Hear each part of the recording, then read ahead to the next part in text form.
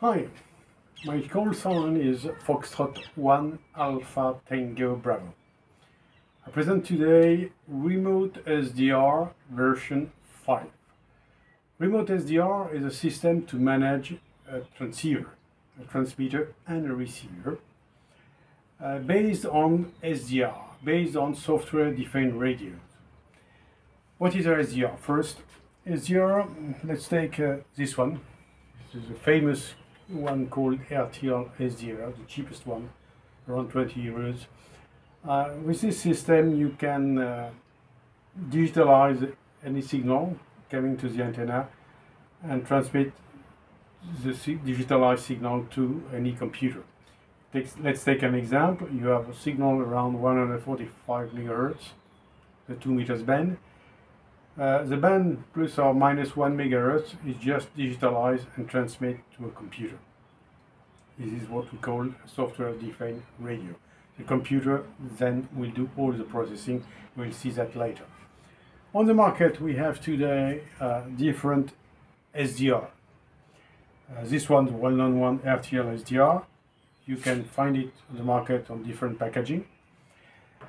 You have, for example, here the HackRF One, which is interesting. It's a system which can work as a receiver, but also as a transmitter. Half duplex, so you can work transmitter or receiver, but not at the same time. The antenna, and you can digitalize any signal between 1 megahertz and 6 gigahertz. So it covers perfectly all the main bands of the ham radios. Adalm-Pluto, well known also in the amateur radio community. Adalm-Pluto is interesting because it can work in receiver mode and transmitter mode at the same time, so full duplex. It works only between 300 meg and some gigahertz, but it can be modified also.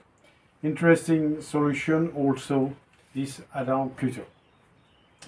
Now in version 5 of Remote SDR, I've introduced the family of the SDR Play.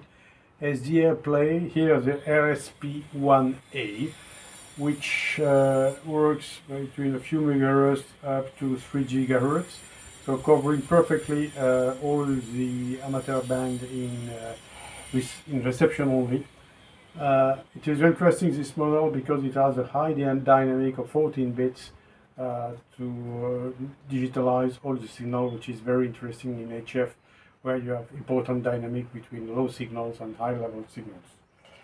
You have some Chinese copy also of this SDR Play, which here is the equivalent of the RSP1 with only 12 bits of dynamics, but interesting system, two different models.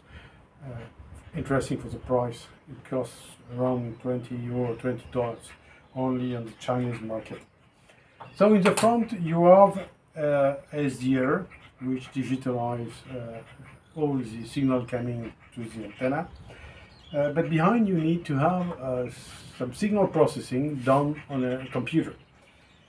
In the case of Remote SDR version 5, we used Raspberry Pi 4, version 4B, with 2 gigabytes of memory. This one. You can manage at the same time the transmitter and the receiver. So you can connect any SDR I presented to you, and all the signal processing is done on board this computer, microcomputer.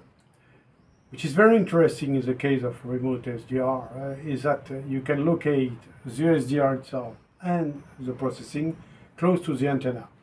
So you don't loss of signals due to the length of the coaxial cable. And also you can have the system located to the antenna, and you visualize everything seated in your office using a simple web SDR, a simple web page. So it's a very interesting solution where the HF and the processing part is located close to the antenna, and at any distance you can visualize and listen to the different audios just seated in your office behind your PC, and you open a simple web browser like Chrome, like Edge, like Firefox, and you can listen and manage all your transceiver, your receiver, and your transmitter. So very, very interesting solution. You can even share your receiver with some other old man or ham radio guys or some colleagues. We can install this on a Raspberry Pi, which is a very interesting microcomputer, but there are some others, like for example Orange Pi 02. You can see here the Chinese processor. You can see the Ethernet link and also the Wi-Fi antenna. So you can communicate by Wi-Fi with your HF part located close to your antenna. Hi, we are now in front of Remote SDR version 5. This is a system dedicated to the satellite QO100. It's a complete transceiver, so a receiver and a transmitter dedicated to QO100. So in the center part here we have all the parameters for the receiver. The main frequency we just listened to, red button to just saying that the audio is currently on. On the right part here you have all the part dedicated to the transmitter, the frequency of the transmitter and the possibility by pushing this blue button to transmit. On the left part here we have some parameters, some information on the audio channel we receive. First, how the samples are arriving, and then also some spectral analysis to control the signal which is received, and also it helps to give a report to any correspondent. You have an S meter also. In the half bottom we have the classical spectra representation. We have here a band of 500 kHz adapted to the narrowband system of a QO100.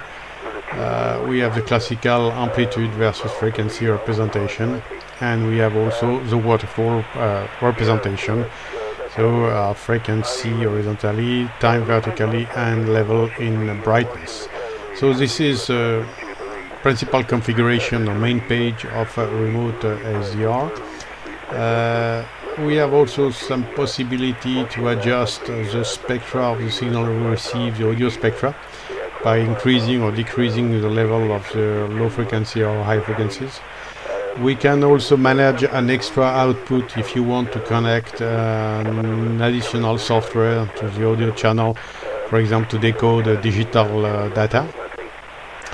You have also on the transmitter side an equalizer to modify the spectra of your voice on the transmitter side, so you can increase or decrease the level of the high frequencies.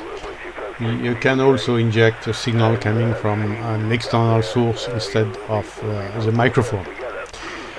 You can decode signals in single sideband, amplitude modulation, narrowband frequency modulation, and wideband frequency modulation.